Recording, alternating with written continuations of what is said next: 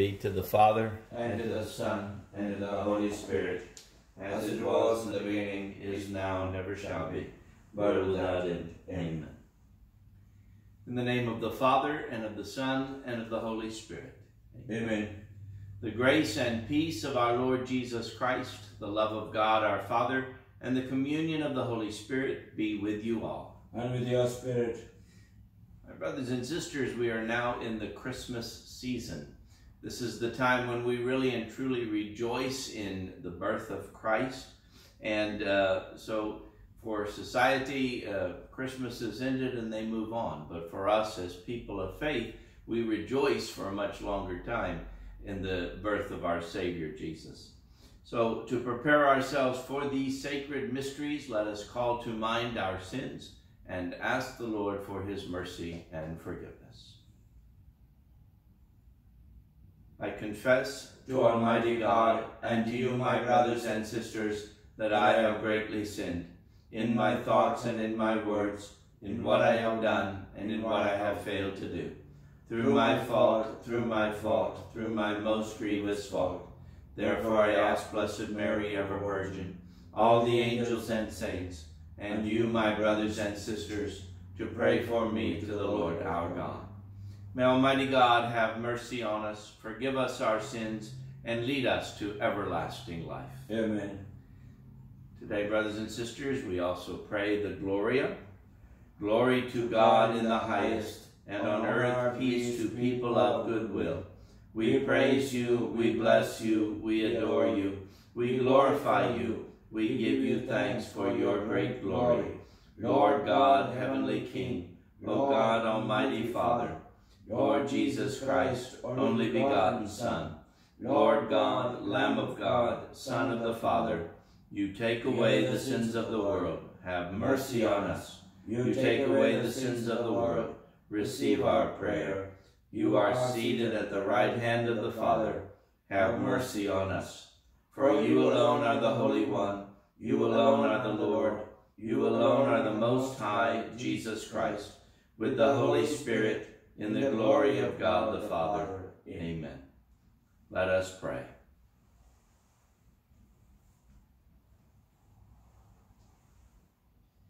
Almighty and invisible God, who dispersed the darkness of this world by the coming of your light, look, we pray, with serene countenance upon us, that we may acclaim with fitting praise the greatness of the nativity of your only begotten Son, who lives and reigns with you in the unity of the Holy Spirit, one God, forever and ever. Amen.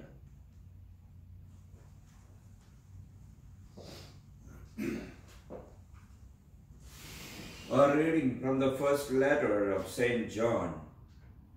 Beloved, the way we may be sure that we know Jesus is to keep his commandments. Whoever says, I know him, but does not keep his commandments, is a liar, and the truth is not in him. But whoever keeps his word, the love of God is truly perfected in him. This is the way we may know that we are in union with him. Whoever claims to abide in him ought to walk just as he walked. Beloved, I am writing to new commandment to you, but an old commandment that you had from the beginning. The old commandment is the word that you have heard. And yet I do write a new commandment to you, which holds true in him and among you, for the darkness is passing away, and the true light is already shining. Whoever says he is in the light, yet hates his brother, is still in the darkness. Whoever loves his brother remains in the light, and there is nothing in him to cause a fall. Whoever hates his brother is in darkness. He walks in darkness and does not know where he is going, because the darkness has blinded his eyes.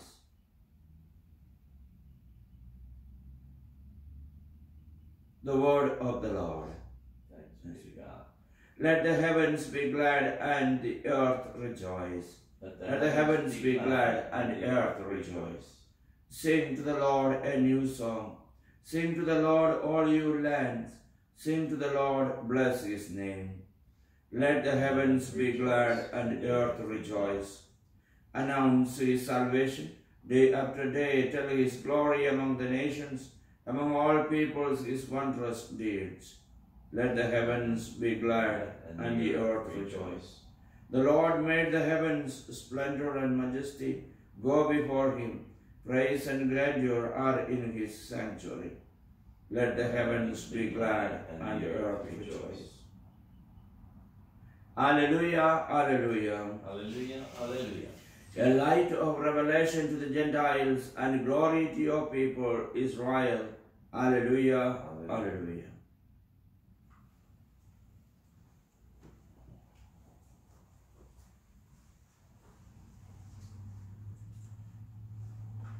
The Lord be with you. And with your spirit. A reading from the Holy Gospel according to Luke. Glory to you, O Lord. When the days were completed for their purification, according to the law of Moses, the parents of Jesus took him up to Jerusalem to present him to the Lord. Just as it is written in the law of the Lord, every male that opens the womb shall be consecrated to the Lord, and to offer the sacrifice of a pair of turtle doves or 2 young pigeons, in accordance with the dictate of the law of the Lord. Now there was a man in Jerusalem whose name was Simeon. The man was righteous and devout, awaiting the consolation of Israel, and the Holy Spirit was upon him. It had been revealed to him by the Holy Spirit that he should not see death before he had seen the Christ of the Lord. He came in the Spirit to the temple, and when the parents brought in the child Jesus to perform the custom of the law in regard to him, he took him into his arms and blessed God, saying, "Now let your servant go in peace. Your word has been fulfilled.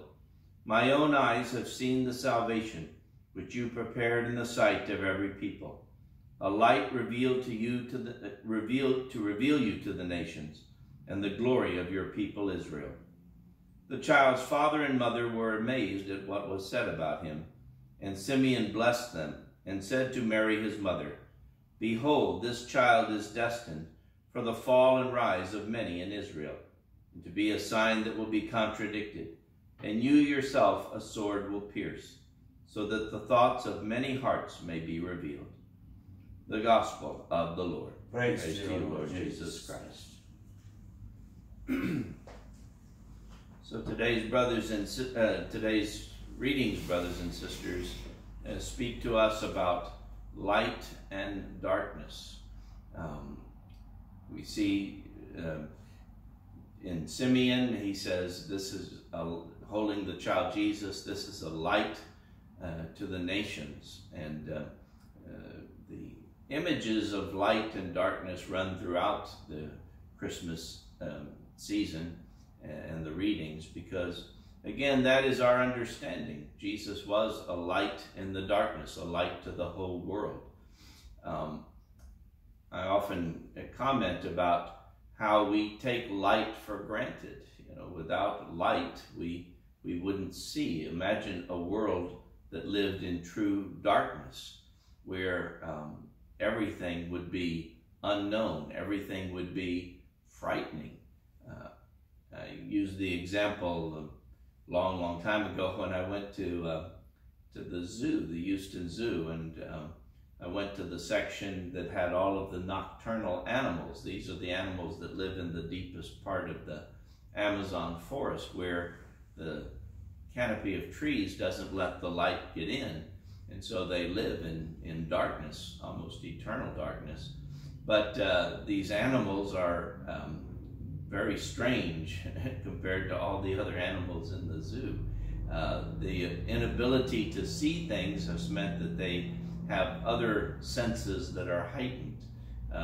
There's a sloth that just crawls slowly along the tree branches, and you can just imagine what his concern is, because any moment he could take one step and be off the branch of the tree and fall down to the predators below.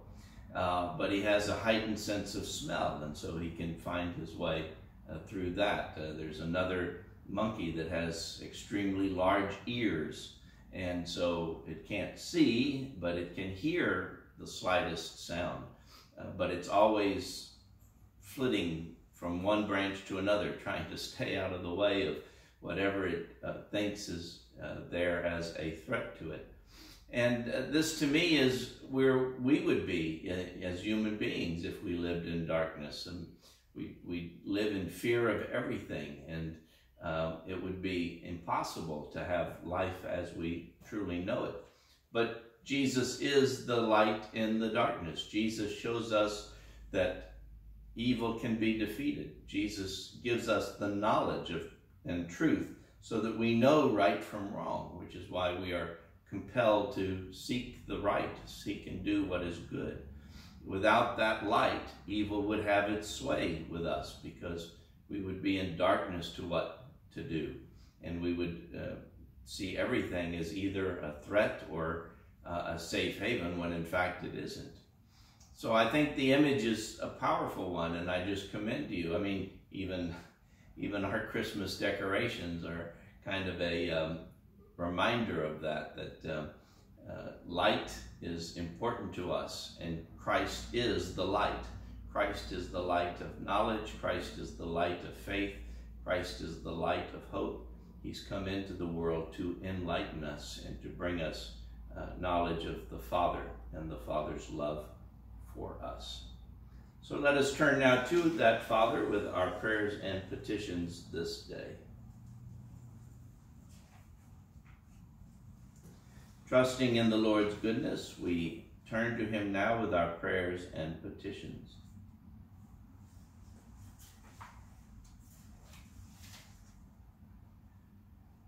For the church throughout the world, may the love of Christ continue to transform us into his likeness. Let us pray to the Lord. Lord, hear our prayer. For those who govern nations, may the Spirit bless them with wisdom and right judgment in their efforts to protect the sanctity of life.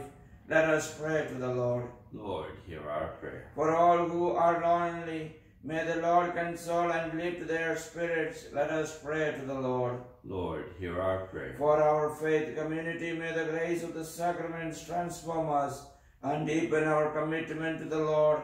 Let us pray to the Lord. Lord, hear our prayer. For all who have died, may they soon be welcomed into the eternal banquet by our Lord and all the angels and saints.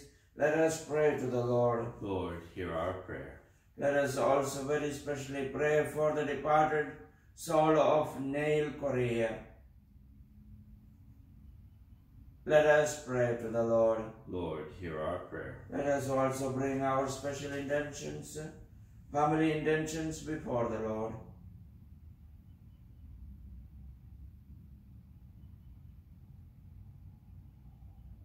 Let us pray to the Lord. Lord, hear our prayer.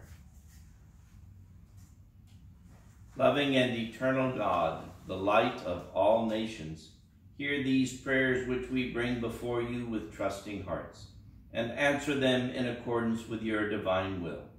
We ask this through our Lord Jesus Christ, your Son, who lives and reigns with you in the unity of the Holy Spirit, one God, forever and ever.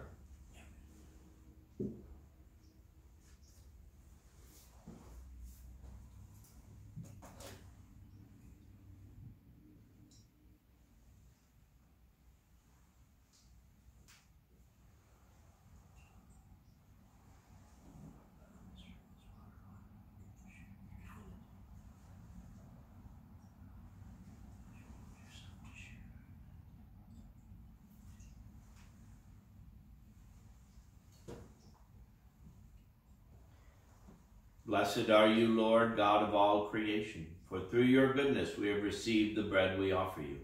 Fruit of the earth and work of human hands, it will become for us the bread of life. Blessed be God forever. Blessed are you, Lord, God of all creation, for through your goodness we have received the wine we offer you. Fruit of the vine and work of human hands, it will become for us our spiritual drink. Blessed be God forever. God, we ask you to receive us and be pleased with us as we offer with humble and contrite hearts.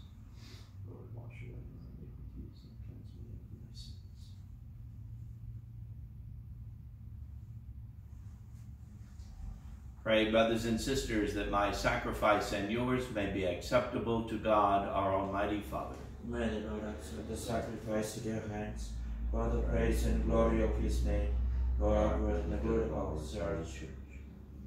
Receive our oblation, O Lord, by which is brought about a glorious exchange, that by offering what you have given, we may merit to receive your very self, through Christ our Lord. Amen. The Lord be with you. And with your spirit. Lift up your hearts. We lift them up to the Lord. Let us give thanks to the Lord our God. It is right and just. It is truly right and just, our duty and our salvation, always and everywhere to give you thanks. Lord, Holy Father, Almighty and eternal God, through Christ our Lord. For on the feast of this awe-filled mystery, though invisible in his own divine nature, he has appeared visibly in ours. And begotten before all ages, he has begun to exist in time, so that raising up in himself all that was cast down, he might restore unity to all creation and call straying humanity back to the heavenly kingdom. And so with all the angels we praise you, as in joyful celebration we acclaim. Holy, holy, holy, Lord God of hosts, heaven and earth are full of your glory. Hosanna in the highest. Blessed is he who comes in the name of the Lord. Hosanna in the highest. You are indeed holy, O Lord, the fount of all holiness. Make holy, therefore, these gifts, we pray, by sending down your Spirit upon them like the dewfall, so that they may become for us the body and blood of our Lord Jesus Christ.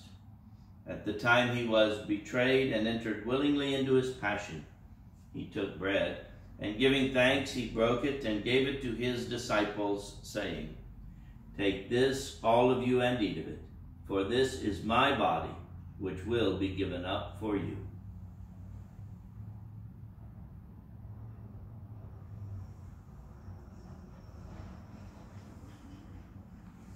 In a similar way, when supper was ended, he took the chalice, and once more giving thanks, he gave it to his disciples, saying, Take this, all of you, and drink from it, for this is the chalice of my blood, the blood of the new and eternal covenant, which will be poured out for you and for many for the forgiveness of sins. Do this in memory of me.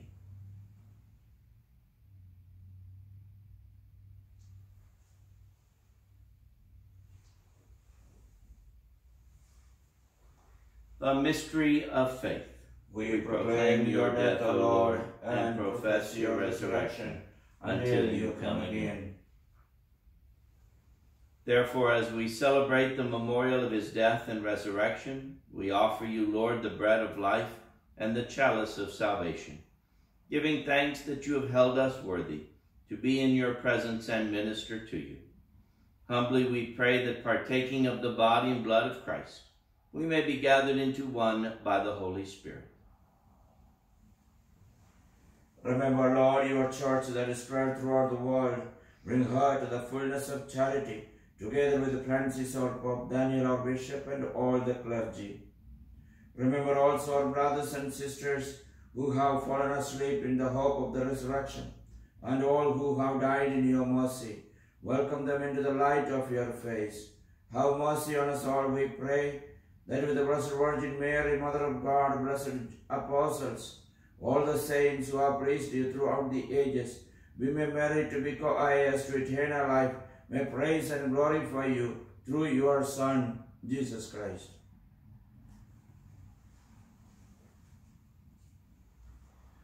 Through him and with him and in him, O God, Almighty Father, in the unity of the Holy Spirit, all glory and honor is yours forever and ever.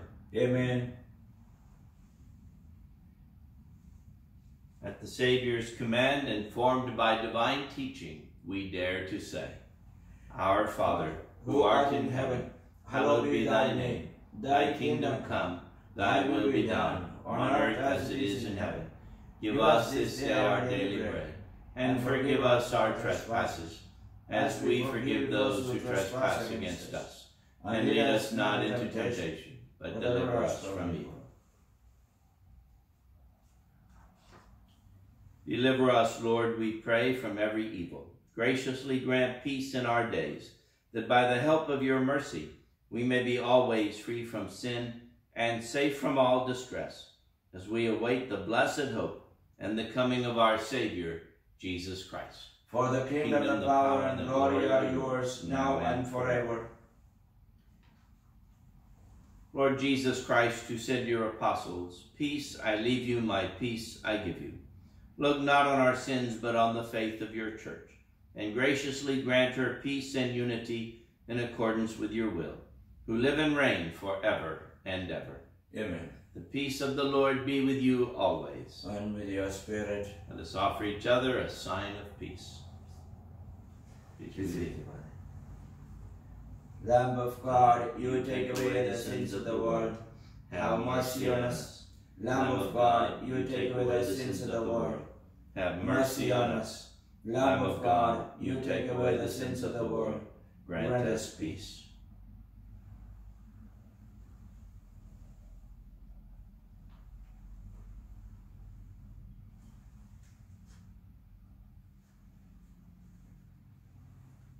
Behold the Lamb of God.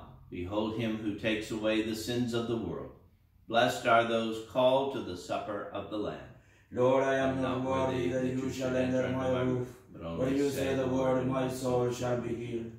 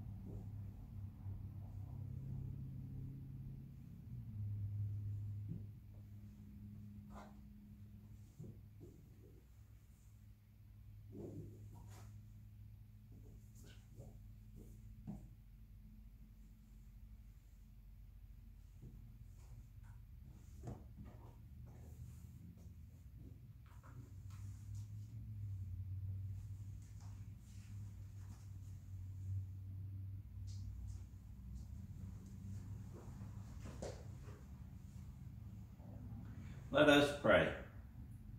Grant, we pray, Almighty God, that by the power of these mysteries our life may be constantly sustained through Christ our Lord. Amen. The Lord be with you. And with your spirit. And may Almighty God bless you, the Father, the Son, the Holy Spirit. Amen. Go in peace, glorifying the Lord by your life. Thanks be to God. Let us pray one Hail Mary in protection of our children. Hail Mary, full of grace, the Lord is with you. Blessed are you among women, and blessed is the fruit of your womb, Jesus. Holy Mary, Mother of God, pray for us sinners, now and at the hour of our death. Amen.